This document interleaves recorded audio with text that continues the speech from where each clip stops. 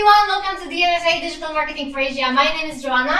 I'm Sotaro. And we work here at SoftBank Telecom Europe. In today's video, we would like to dig into the Japanese App Store and see which apps, mobile apps, are popular in Japan and compare it with what is currently popular in the UK.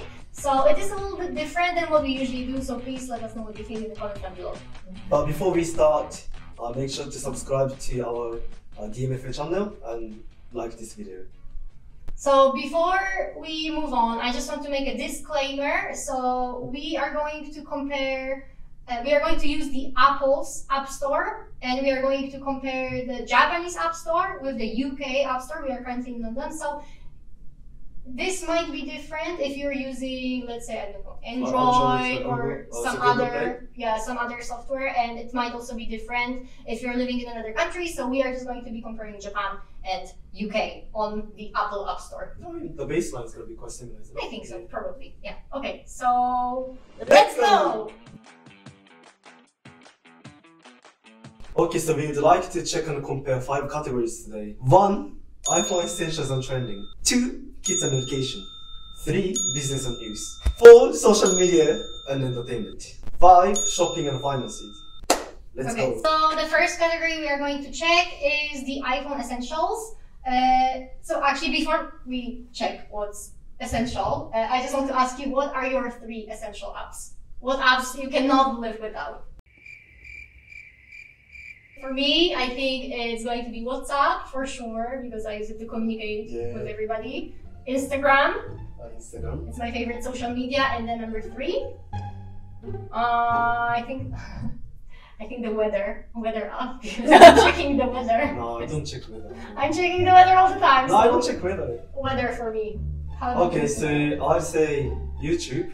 Oh, I forgot. I watch YouTube a lot, so YouTube is quite like my essential app. And I think I use Line pretty much the most. I mean, obviously, like, I'm Japanese and I communicate with my family and friends, and so I use Line the most. YouTube, Line, and I'd say Google Chrome. I think I search like. Oh, okay. Yes, I feel like weather is not essential. Weather is the most important app in my opinion. Okay, those are the apps iPhone and Apple is thinking you cannot live without. So in the UK at the moment we have TikTok is the number 1. Next we have YouTube, and then Snapchat, which is very surprising for me because none of my friends, literally apart from you, nobody uses Snapchat. I use Snapchat for me. So we have iPhone essentials, 2 social media apps, and 1 streaming app, YouTube. How about Japan? That's interesting because in Japan we've got Line, which is obviously, as I mentioned, it's like messaging app, and TVer. So TVer is basically like, if you can imagine sort of a Japanese version of like ITV app, similar to that, so you can watch sort of like Japanese TV programs on your phone. I see. And the third one? We've got Twitter. Okay, so it's completely different apps, but also we have 2 social media, right? Because Line kind of messaging / social media, and Twitter, which is social media, and then 1 streaming app, which is exactly the same as in the UK, but different apps. Yeah. Nice. Now we are going to move on to the apps that are trending. So in the UK, we've got TikTok again, Snapchat, then we have Disney Plus, and then World of Peppa Pig. So those are the 4 apps. Those are the 4 apps that are trending in the UK right now. So we've got Monster Strikes and Purricue Spirits, which is a baseball game. Obviously, in Japan, baseball is one of the like biggest sports. And YouTube. And then Hulu, right? Hulu. So we've got Hulu. Okay, again, completely different apps. Now let's move on to the second category, which is kids and education. Let me just tell you what Apple says what an education app is. So education apps are apps that provide an interactive learning experience on a specific skill or subject. For example, arithmetic, alphabet, writing, special education, solar system, vocabulary, colors, language learning, geography, the list goes on. So those apps have to teach us something. So I'll start with the top UK apps. So actually the first one that we have is a plant identifier. Oh, we've got the same one. You got the same one! Oh, I think this... Yeah. I don't know why people want to identify plants, because I don't really care about this plant. Okay. Well, I love plants, so I... You love plants? Yeah. Like this one. I have so many of these at home. I mean, not exactly this one, but I have so many plants. I love plants. Interesting. Okay, then number 2 in the UK is Duolingo. Oh. Duolingo, which is an app to learn languages. Actually, Duolingo is doing great content marketing on TikTok. They are going viral because like the mascot of Duolingo is like a very like big green owl, and they are doing like so many funny and like edgy TikToks, and they are going viral. So I think a lot of people knows them from TikTok. Yeah, from TikTok. Google Classroom. Google Classroom. Okay. Which I've never used in my life. Never used. My kids use Ah, because really? school force them to use that like homework. And then the number 3, we have an app that's called Impulse Brain Training Games. So I think those are just like some games you can play to just train your brain and. You've got Simply Piano. Oh. And then the second category that is kind of connected with education is kids. So kids apps are apps designed specifically for children of ages 11 and under. And the examples of kids apps are age-appropriate games, interactive stories, educational materials, and like kids magazines. Okay, why don't we start from the Japanese apps this time? So we've got YouTube Kids. YouTube Kids. YouTube Kids as well. Because I think this YouTube Kids app is just filtering all the like inappropriate content or like content for other people. When you upload a video to YouTube, you have to select if this content is made for kids or if it's not made for kids. So I think if you select it's not made for kids, the kids will not be able to find it within the app. So I think it's really great. I think there's like kids YouTubers. I'm pretty sure top paid, like most paid YouTubers. What is it? Something toy reviews, something like this. Something like that. I don't remember his name, but yeah, I think he's like one of the top paid YouTubers actually. Okay, what's number 2? ゴッコランド子供地区キッズこと So it's like kind of a game, right? Apparently, using this game, you get to know about sort of like what is it like working in McDonald's like. Oh, it's like a restaurant So it simulation. says like you get to know about jobs, like variety of jobs, and also the society, how the like society works, and also it says like you have fun. But you're also learning. So you can learn whilst having fun. In the UK, on the second place, we have the again World of Peppa Pig, and it says it's coloring, puzzles, and I think just Peppa themed games. So in the third spot, we've got Touch as Baby. It is for like the baby like 1 year old or like 3 years old, and very little baby. Very little Okay. baby. So basically, what you can do is like you can see like a lot of like pictures of things, like for example food. It says like police cars and toilet. So They you can learn. touch things, and then you can touch, and then the sound comes out. So like you can touch, like for example, it says you get to know about the sound of like cooking something, cooking like what is it? Fried eggs. Like sizzling. Yeah, something sizzling, like this. yeah, Okay, exactly. I see. Okay, so it's also like an educational kind Exactly. of, but For also like have little fun. kids, yeah. Okay. In the UK, the third place is, I've never heard about it, this is called Toka Life World Build Stories. Create your world and characters. So I just think you create kind of like your avatar and you live in this little tiny world and you... Interesting. Yeah. The next category is a little bit more serious. We are going to see the business/news applications. So business apps are the apps that assist with running a business or provide a means to collaborate, edit, or share content.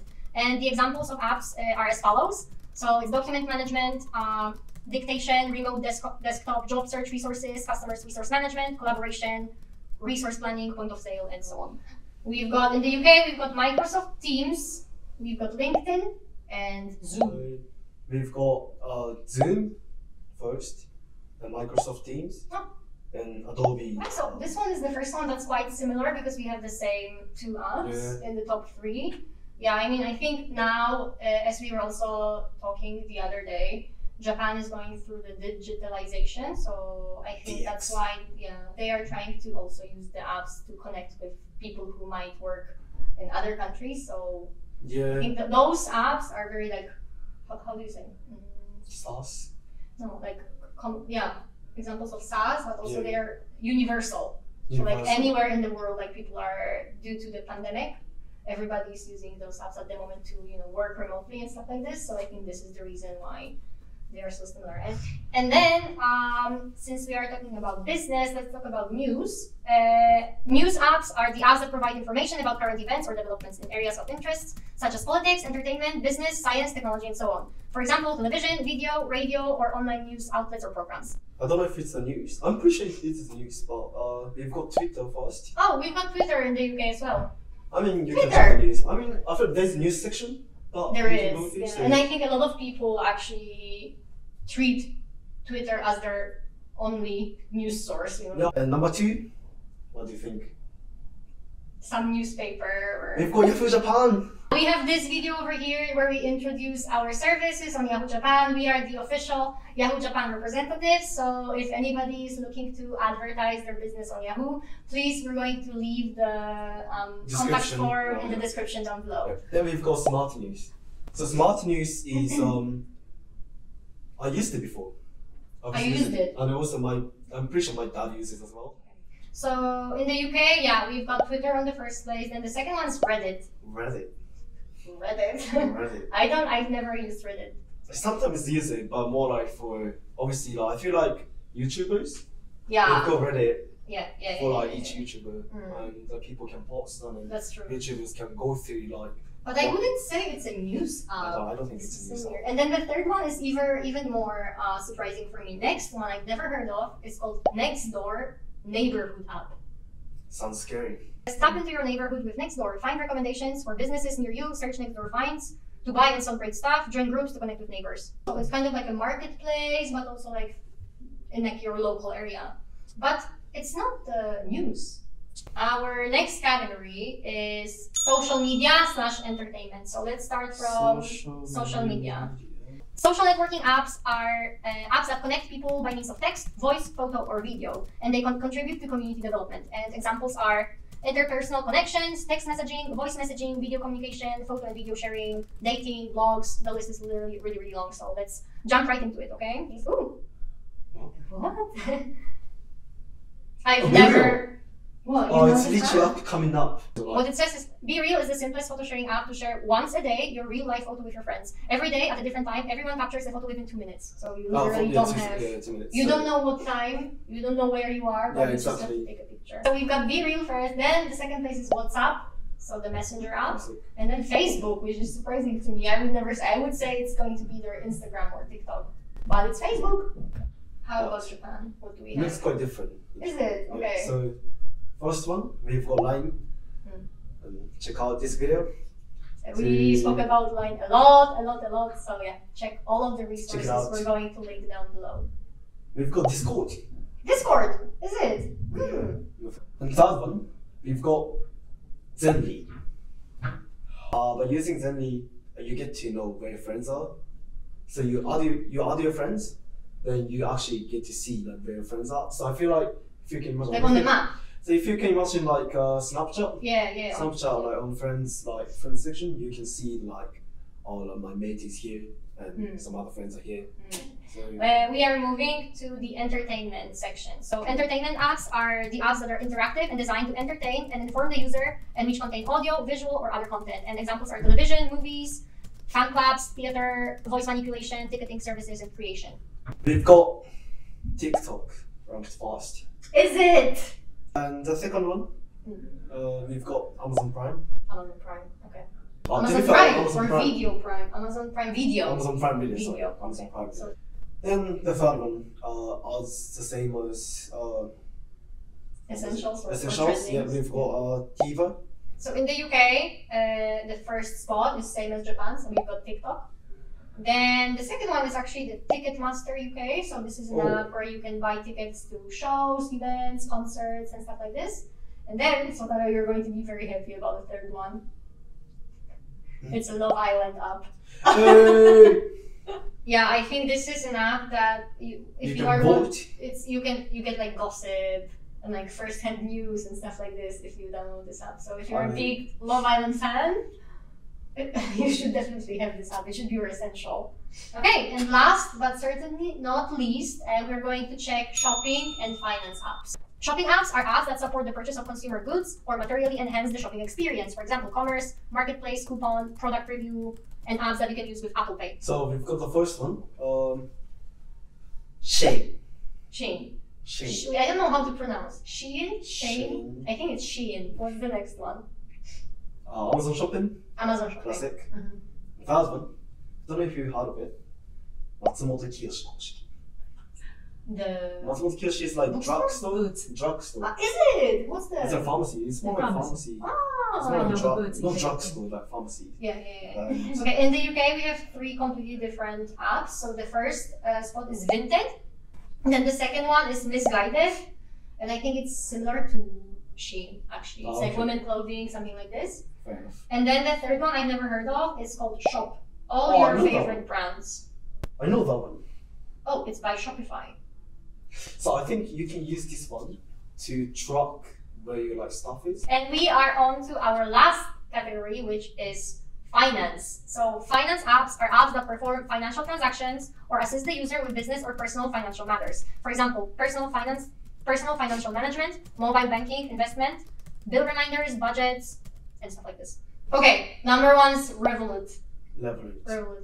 I'm You a have Leverage Revolut. simp. I am a Revolut girl as well. I think it's really convenient, especially here in Europe I live abroad. when you're traveling and every country is using like a different currency. We're using pounds and there's euros. When I go back to Poland, we have our Polish currency. So this sounds really great because you can have many Yeah, different exactly.